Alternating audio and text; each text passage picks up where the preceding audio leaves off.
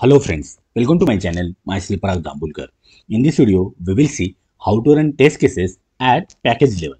Now see, in previous videos, we have distributed our test cases among the different classes. For example, program 1 has some test cases, program 2 has some test cases, program 3 has some test cases, and all these classes. See, program 1 was one class, program 2 was one class, program 3 was one class, right? So all these classes we have put in one package. So my test was a package, and in that package we have put all these programs or all these classes. Now in this video, what we'll do, we'll put program3.java in some different package, and at package level we'll run it. So see, what we'll do, we'll add one more package. So now here is only one package, right? Package name is my test, and it is the only package.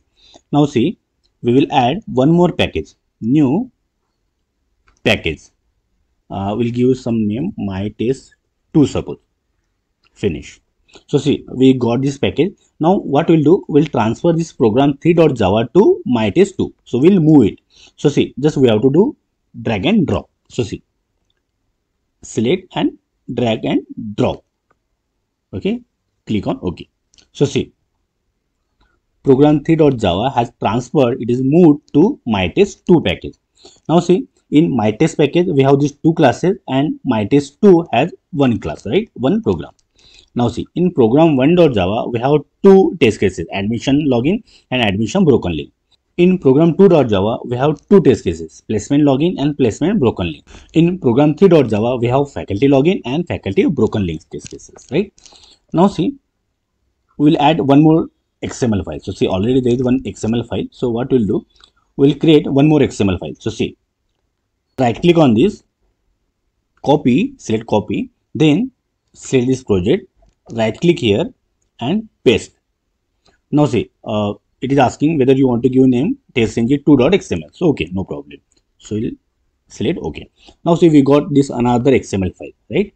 So see, here some, I'll remove this. Okay. Now see, so we have two packages, right? One package my test, and there are two classes in package my test, and my test 2 there is one class, right? Now see, so see, previously we have run the test cases at classes level, right? So that's why we have used this tag classes, right? And then we have used this tag class, and inside that then we are using this tag methods, right? Now see, what we'll do, we want to run this test cases at packages level. So see, I am removing this. Now see, packages, just like we have classes. So now we are using tag packages, right? Inside that, here we will mention package name. Okay, so suppose if I give my test, so in double quote, if I give my test. Okay, so here we have mentioned my test. Now see, we will run this. So TestNG2.xml.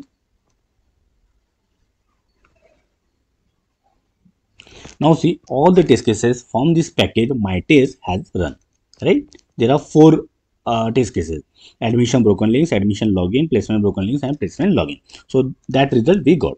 Now see, suppose we want to run test cases from the package my test 2. So see, just we'll change the name, my test 2. Now we'll run it.